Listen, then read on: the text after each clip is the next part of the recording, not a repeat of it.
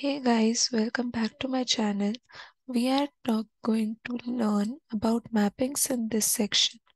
So what are mappings? Mappings are nothing but fixed variables that are used in our CloudFormation template to specify or to differentiate between different environments. So these are all values that are hard coded within the template. And also, I would like to mention that mappings are different from parameters, and you also can't include map parameters, pseudo parameters, or intrinsic functions in the mappings section. Okay, so mappings are different from parameters in one way, that is, mappings are predefined. We already know the values of resources or different parameters, then we make use of mappings. Whereas in case of parameters, we ask the user to specify the values. So these are the these are the differences among them. Now let's start to understand what is syntax.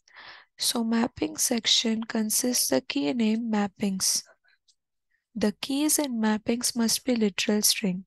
So you can understand this, that keys must be literal strings, whereas the values can be string or list types.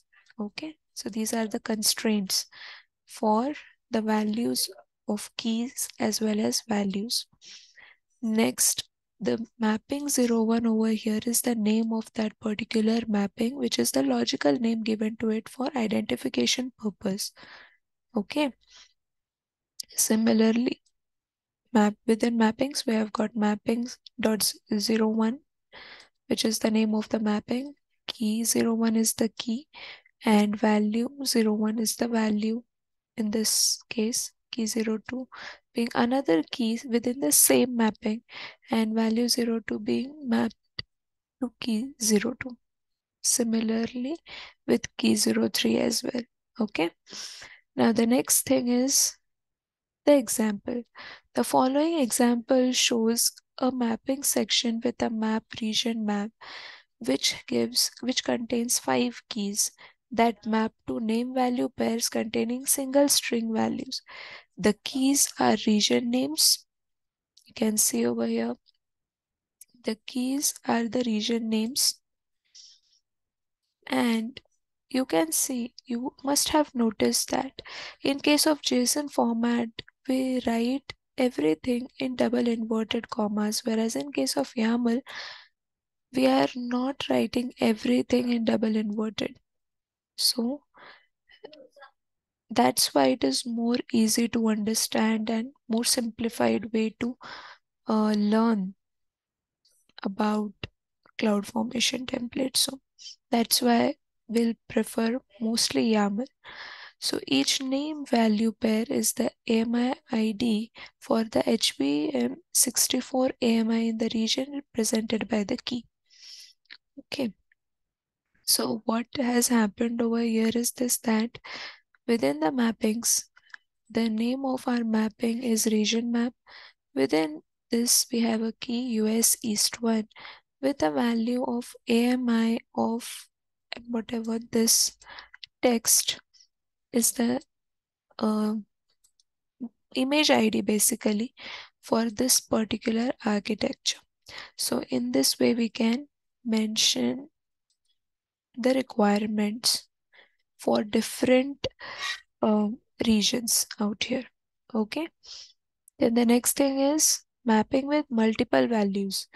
Now, what we are doing over here is that you can see we have got two values for the same region, for the same key. So why is this? Because we have differentiated them using these architectures.